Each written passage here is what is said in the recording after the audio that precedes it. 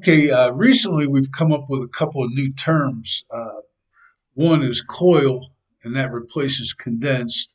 And again, the integrity of a coil spring and how it it, it changes its length, but not its shape. Okay, and another one is stun. Okay, you're going to hit somebody by stunning them. And I'd like to extend the description of stun. Okay, and I'm going to read this to you. Stun. For our purpose, I would like to use this term to describe the following concept: to limit or eliminate the follow through. Okay, just as the word coil makes more sense to a human playing football than does the word condense. Okay, when we use the word stun, we mean go so far but no further to maintain the integrity of the coil. Okay, and we just talked about that. I'm reading this. There's my phone in my hand. Okay. Okay, picture a shot putter, a golfer, a baseball batter, quarterback throwing a ball. While all these actions begin with a very compact, coiled, also known as condensed, body integrity, all of these actions finish with a long extended end known as a follow through. Now, picture a taekwondo guy or a tai chi fighter. They hit from a coiled body and they return to a coiled body with little or no follow through. In other words, they stun people.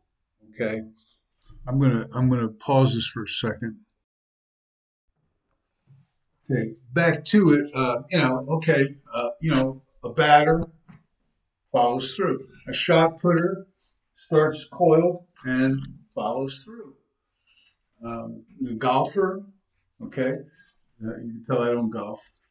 Okay, oh, little stiff, swings and follows through.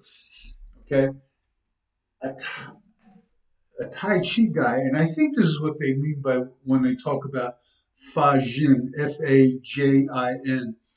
They they go so far and no further. There's no follow through. There's no extension of the body. They don't come out of the coil, the body integrity. Everything is woo, woo. Bruce Lee, 6-inch punch, 6-inch punch, Punch 6-inch punch, six.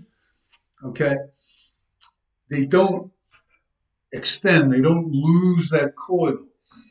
Okay, so what we're talking about when we stun, primarily, okay, eliminating or limiting the follow through. Okay, once again, now picture a taekwondo or tai chi fighter. They hit from a coiled body and return to a coiled body with little or no follow through. In other words, they stun.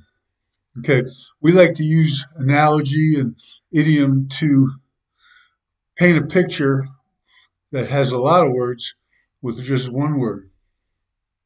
When we coach the term stun to a blocker, what we're trying to convey is that you're going to limit or even eliminate a follow through, whether you hit the guy, but especially if you miss. Okay. This idea, okay, this limiting of the follow through preserves the coil, the body integrity that we're looking for. Okay. Just thought I would do this. I did it on the plane last night coming home from Wisconsin.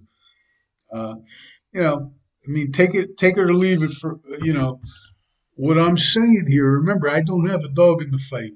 Okay. I'm basically, I don't know. It seems like I'm reaching a few guys, but, think about what I'm saying. Consider it. There's several guys that are committed to this stuff, and they seem to be having success. So, but be careful of experts on the internet, and evidently I'm one of them. Okay, be careful. Make sure that you're following the right guy. Okay, don't drink Kool-Aid just because I said the Kool-Aid's delicious. Okay, but I do think it's delicious.